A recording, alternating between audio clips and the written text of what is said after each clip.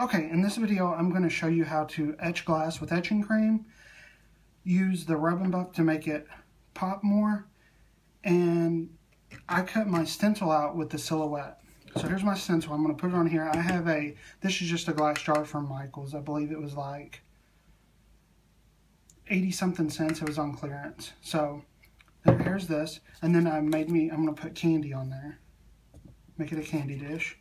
Okay, so what I'm going to do, I have my stencil here, I have my jar here, I have a black t-shirt in here, so hopefully it would stand out better on the video, the etching. I have etch cream, Armor Etch. You can get this at Hobby Lobby or Michael's. Make sure you use your 20% or 40% off coupon. Rub and Buff, silver leaf rub and buff. You can get all different colors. Michael's didn't have many colors, but Hobby Lobby had a lot of different colors. And I think it was like $4 or something. It wasn't very expensive. And then a cloth, like a t-shirt. This is part of an old sock. And then some transfer tape, which this is contact paper from Walmart. It's $5 a roll, and there's a lot there. And it's $5. It's back in the kitchen section. And then I'm using Oracle 651. You could probably use 631 if you needed to. And alcohol, and then a cleaning cloth. So what we're going to do first is we're going to clean our jar, or whatever you're doing. I'm not sure if the rub and buff is permanent for the purpose of washing, so I'm not sure that it would do good on dishes. But like candle dishes, or candles, vases, and stuff like that, that's probably not going to be running through the dishwasher, will be good, because I think it's, once it sets up, I think you can wipe it, like if you need to wipe it clean. So, alright. And so when you do a stencil, instead of, like when you normally weed, which weeding is when you take away the parts you don't need. Normally when you weed, you would pull everything out and leave what you want to keep. Like a decal, you would leave the candy. Well, this, you want to take the letters out. And then I'm using my weeding tool here. I don't normally use a weeding tool. I usually use a needle. It usually works better for me. But this is just what I had handy at the time. So just pull all the letters up.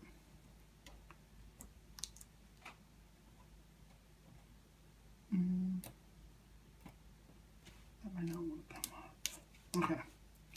And like when I cut a stencil out, I always cut a lot bigger when I'm doing etching cream. I always cut it a lot bigger than what my stencil is, because you don't want the etching cream getting on the glass, because once it touches the glass, it will etch.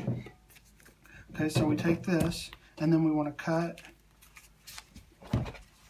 our piece of transfer tape. It's not going to be as big as this. It just has to be big enough to cover your stencil part, so it'll all come up together. See, it's not as big as the whole piece of vinyl. It's just big enough to pick up where the stencil is. So we're going to peel this.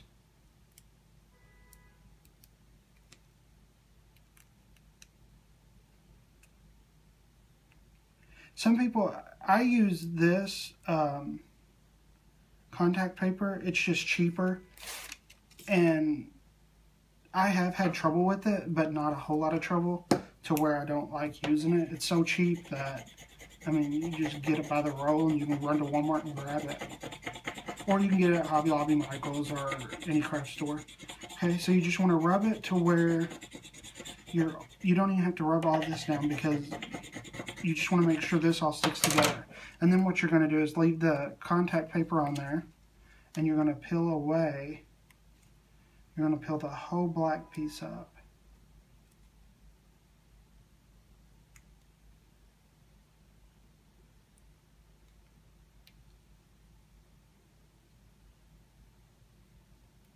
Okay. And you want everything to come with it, just like that. Then you're going to take this and you're going to put it on your jar. Just wherever you think it looks good. I'm just eyeballing it, so it's probably not going to be perfect. That's pretty good. Okay. Then you're going to want to rub it down. mainly where you want to get around these letters. You do not want your etching cream to seep underneath those letters. Because, like I said, once the etching cream touches the glass, where it touches the glass is where it's going to etch. So if you drop some on the side of the glass, there's going to be an etch spot there, and it's permanent. So, and the etch cream, once you etch it, it is permanent. So you can dishwash it. The only way you can't dishwash it is once we do the buff and rub and buff, sorry. Okay, and then we'll just kind of push down the edges to where it'll stick to where you can peel this, your transfer tape up or your contact paper. And if it has air bubbles over here, don't even worry about that because it's just not going to matter. Just make sure there's not any air bubbles by the letters. You want to get all the air bubbles out by the edge of the letters. Okay. Alright, there we go. Okay. So now what we're going to do, take our etch cream. I always just use a Q-tip, and I probably use too much etch cream. I'm sure, according to some people, I would, but I want to make sure I get a good etch on there. And some people, I believe, even scrape, once they've done their etching, they scrape off what they've used, and they reuse it. I tried that one time and I messed up the stencil, so I just don't even, to me it's more trouble than it's worth, but some people may have a technique to doing it that I don't know. So make sure you get all your letters here. And I've had this jar forever. This jar, or this can here, I think I've had it for probably 1.5 years, and I've done a lot of etching, so. And with this, you don't want to etch big areas, which etch cream is not good for big areas because you will get swirls in it, or if you put a glob and then you smear it around, it's just going to have swirls. So you don't want to do like big areas with etch cream. That's not what it's for. So let's see. Let's get it all. And I don't leave it very long either. Some people leave it 5 minutes. I think some people may leave it 30 minutes. I mean, some people leave it a long time. I don't, because it's etch cream and it's not going to get any deeper. Once it's etched, it's etched. It's not like a laser. With a laser, you can get it deeper into the glass. Once the surface of the glass is etched, it's not going to do anything else because it's etched. So we're going to let this set on there for, I don't know, I'll give it, on the recommended instructions are, I think, see, I don't even know what the recommended instructions are because I just usually leave it on there for just a few short, I usually leave it on there for like 2 minutes. The longer you do leave it on there, the better etch you are going to get, but I wouldn't leave it on there longer than 5 minutes because I just don't think it's going to get any better than that. Huh. I don't see it on there, but I'm reading it as we're going, so maybe I'm just overlooking it. So we'll just leave that on there, and then what we'll do is we're going to rinse this off, dry it, and then that's when the rub and buff is going to come in. So I'm going to go rinse this off, and then I'll wait to pull the stencil off when I get back. So I'm going to go okay, so I'm back. I've rinsed it off. So now what we're going to do is we're going to peel our stencil off.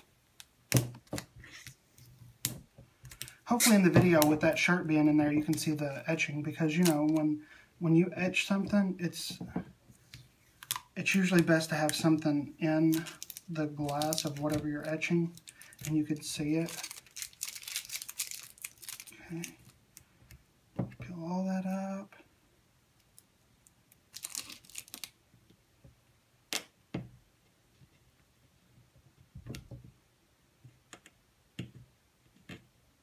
So if you're doing like a drinking glass or something, a drinking glass pretty much, if you're doing like a drinking glass, once you get this stencil off here, it's done. You can put it in the dishwasher, you can microwave, if, I wouldn't say microwave, but I mean, you can do whatever you want with it. It's and if you do like a baking dish, you can bake. Okay, so you can stop right there. It's done. But what I'm going to do, dry it off really good. You want to make sure you get it dried really good. I'm going to add rub and buff, which will make this stand out even more. So let's get it all wiped off really good there. Got a mess going over here with my Q-tip. Okay, so like I said, I got a piece of an old sock. You can see I got some on the table there from last time I used it, or from this rag, or this sock. Okay, so what you're going to do is I just take a little, I put a little glob on each letter. And it dries pretty quick. It does dry fast. So what you're going to do is you're just going to take it in a circular motion and rub. Just like that. A little bit goes a long way. I probably use too much on this too. But that's alright. And then you just want to get the extra off around it. And it's going to stick to wherever you etched that rub and buff is. Okay?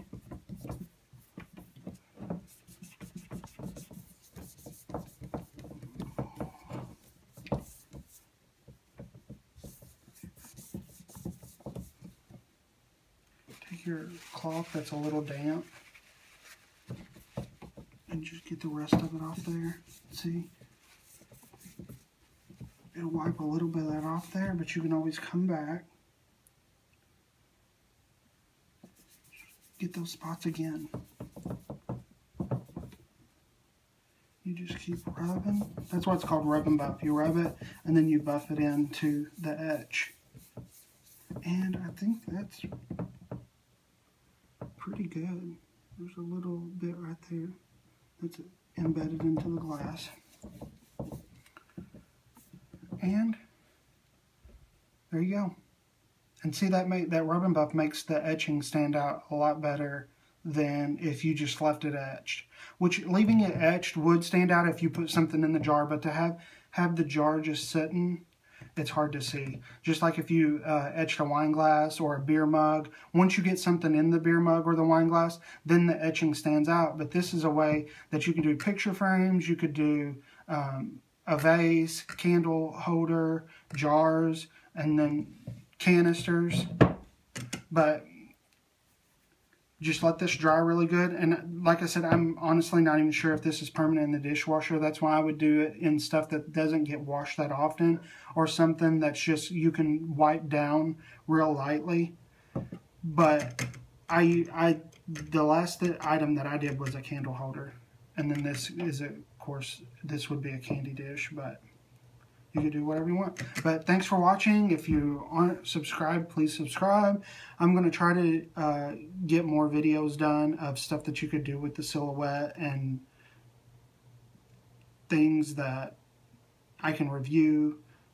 And hopefully you like this video. Give it a thumbs up and please subscribe. Thanks for watching.